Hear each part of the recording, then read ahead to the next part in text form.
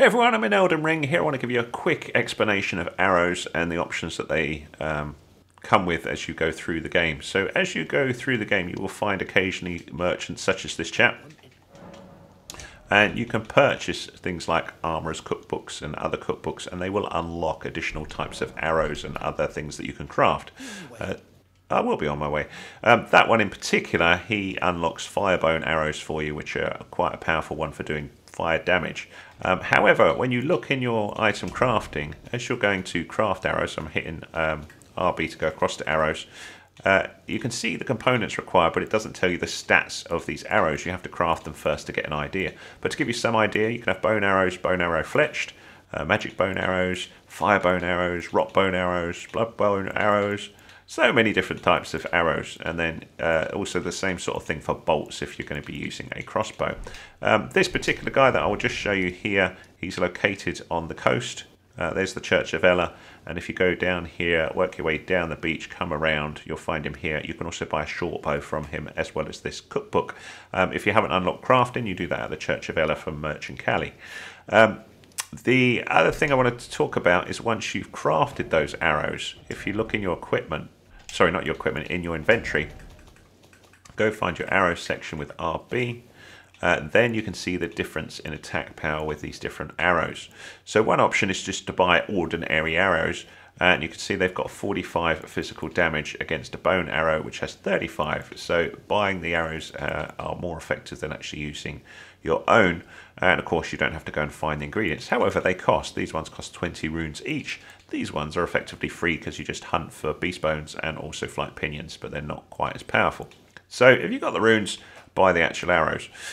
In terms of firebone arrows, these are the ones that we can make after we've got the crafting here, 10 and 90 against 15 and 95. So a slight perk with the actual purchased arrows as opposed to the firebone arrows. When you get the cookbook, when you look in your item crafting, it'll tell you how to make them. So these ones here need thin beast bones, flight pinions, and smouldering butterflies. Smouldering butterflies you'll find by fires and certain regions of the game. If I hadn't already collected them, they're on some normally floating above this chap's location here, down on the coast. You'll also find some of them floating around in gate front ruins by the fires that the soldiers are sitting around. So you'll see them fluttering above this fire, and you can collect them there. In terms of thin beast bones, if you look just south of Stormhill Shack, there's a lovely field here full of little beasties that you can hunt. Very, very easy, and you get loads of thin beast bones. And for flight pinions, if you hunt the birds that are on here, if you sneak using your left stick button, so press that so your character will go into crouch, you should be able to move up to them. You can target onto them by hitting the R3 button, your right stick button, and then whack them with your sword with right button, so it's a quick attack, and you should be able to take one out fairly easily. So you'll find them all the way along there, also on the beach. So there's some sitting on a ruin that is here, and also some that are sitting off over here that are easy to attack as well. And then you've got all the components you need for your arrows. That's it really. In terms of the other things that you get, you'll unlock other ones, and you'll see they'll need different ingredients. For example, magic bone arrows need glintstone firefly, which you'll find in Luernia Lake later in the game. So they do magic damage as opposed to fire damage, and then you've got these other ones that will do other damage as well. So that's it really. You'll also need a bow, a short bow here. The best bow though is the horn bow, which you can find in the Siofra River. I've got a separate video on that if you're interested in it. Looks like this, looks pretty cool.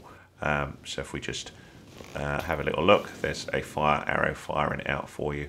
Just, whoops, do another one here. They look like this. Oh no, that's a normal arrow, and there's a fire arrow. Pretty cool, huh?